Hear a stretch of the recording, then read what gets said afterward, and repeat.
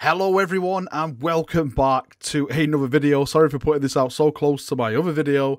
As soon as I uploaded and pressed upload on that video, they released this new article, Road to Thramas Part 3. I thought this would be coming out later on tonight, but not. They put it out this time, and it is showing off, as you're seeing in the background now, some absolutely amazing renders of some new Terminators coming for none other than the bloody Night Lord. So let's jump in, let's go through it all, and let's see what it says, because there is some real previews in here as well. So the article starts off with, so far in the Road to Thramas, the Dark Angels have had things their way. That ends today. It's time to take a look at the Contekar, am I pronouncing that right?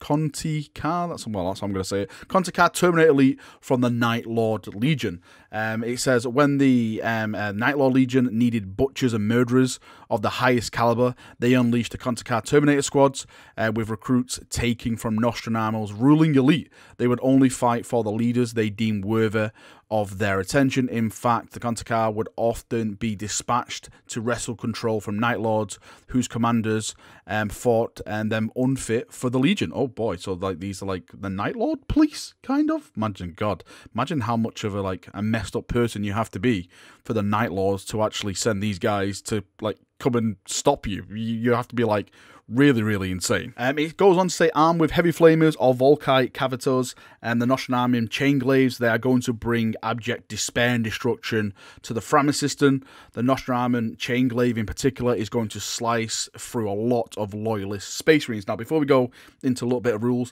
let's just look at these models. The one on the left seems like he's standing on like a pile of organs. It seems like, you know, he's about to squish it. What he's done, you can see like his double-bladed chainsword with the nice little spikes at the end, and of course he's got the flamer and stuff like that. The whole look of the model with the skulls, the chains, of course that's going to be skin as his pelt, and stuff like that is of course very Night Lorder. I think they look incredible. I think the Night Lords have some of the best models when it comes to the Horus Heresy range. I absolutely love their Leviathan Dreadnought, which basically has that like half a body of a guy like just hanging off it.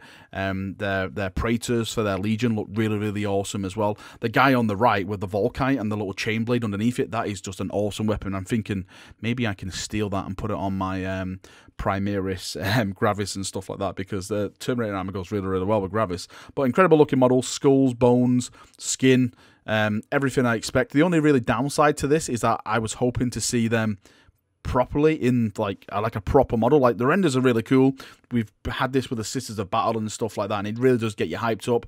But I was really hoping to actually see these like properly painted out on the tabletop and just looking all glorious. But you know, this will do for now, and hopefully a couple months down the road, maybe a few weeks, maybe even at Adepticon, which is on the 25th of March, we'll actually see these properly in the flesh. Probably more of them, more customizable and all that glorious stuff that you expect to come with new model releases. Now on to the rules. The Nostromoan chain glaive range is obviously 0, strength +1, AP is 3, type melee, two-handed and rending. Now the thing is, I absolutely have no idea to play the Horus Heresy, so I don't know if this is good or not. I am slowly going to get back into the Horus Heresy. I have actually got a force a force to play the Horus Heresy with, and that is, of course, my Cusotdes, since they can use them in 30k and 40k, since everything's the same, except for a couple of units, but I'll just default them as something else. I only play with friends, so it won't be a big deal. If we go more into it, it says you can take full advantage of the Contekar Terminators by fielding them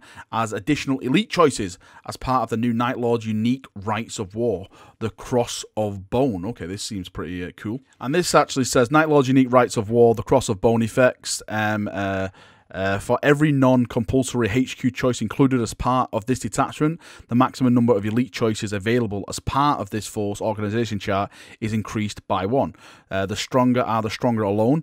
As long as the model from this detachment with the independent character special rule is either alone or in a unit with no other independent characters, it gains +1 attack. Okay, all the attacks. The Tithe of Gore, slay the Warlord, secondary objective is worth an additional 1 victory point for the player that has selected this Rite of War if the enemy Warlord's final wound is removed by a friendly model with the independent character special rule. Limitations, it says, detachments using this Rite of War must take an additional compulsory troop choice in addition to those usually required on their force or organization chart. Detachments using this Rite of War may not take Conrad Kerr's as a Lord of War choice. Okay, so you're giving up Conrad. The Rampant Blade, any unit from this attachment that makes a consolation move must move the full distance allowed towards the nearest enemy unit within line of sight. If no enemy units aren't in line of sight, then the consolation, bloody hell, I can't even bloody speak, must move towards their opponent's deployment zone. That was a mouthful. Again, that really makes no sense to me, but what does make sense to me is this new vehicle, the Legion Equitor Bombard with Morphus Heavy Bombard, Holy Emperor. These vehicles of the Horus Heresy get me so excited. It says this Horus Heresy campaign book also adds extra units for both sides in the bitter civil war. We've already seen the gravitation charge cannon. Yes, that was a really awesome version of the Equitor, and the rocket system has also been deployed. Now it's time to show you the standard version of this, armed with devastating Morbus Heavy Bombard. The shells fired from the Morbus Heavy Bombard bring absolute devastation to even the most heavily armoured units. Clearly, even Mortarion was impressed, as there is more of a touch of the Equitor about the demonic Plague Burst crawlers that he unleashed on the Imperium after the Heresy. Yes, that was one of the things that people pointed out about this tank. I'll compare it to the Plague Burst call in the background. Now, as you can see, like, this is basically where it started its life, and this is where it ended its life, with the traitors who, you know, used it and nerglified it and brought it to chaos. Awesome. I like this, you know, I like seeing it in like what it was intended to be and what it now is through absolute heresy. It says the Horus Heresy Book 9 Crusade will be released later this year, with the Terminators, the Heavy Bombard. In the meantime, you can pick up Night Lords, Praetors. Yeah, we've already talked about them. So it is coming this year. There's no date on it as of yet. I'm sure they'll be doing more articles dedicated to the road of Thramas. I don't know when they'll be. I think it's the first Monday of every month, right? If I'm not mistaken. Please, someone correct me on that. But every time they drop something like this, I really look forward to it, because it's always something new in there. And like I said, this time we got to see the new Night Lord Terminators, and they look absolutely incredible. I'm sure if you're a Night Lord fan, you've got to be peeing your pants in excitement, because they're absolutely gorgeous models. Cannot wait to see the absolute rest of them in full effect on the tabletop, painted up gloriously. Alright, Chaperonios, that is me done for another video. Thank you for coming, thank you for watching. As always, sorry for the double videos, like, so close together. Again, you know, they released this as soon as I press publish on the video. So yeah, I hope you've enjoyed it. Leave your thoughts, feedback about the Terminators down below, and we can have a nice little chat about them down there. Are you looking forward to him? Do you hate him? Do you love him? Do you want to purge him? I want to purge him. How dare they? Vile Night Lords, bloody Conrad Kurz going for Rogel Dawn. It's a good thing Dawn was like so defensive. He fought Kurz off, and Kurz never stood a chance. Okay, I'm going to leave it there. See you in a bit. Have a great night, and bye-bye.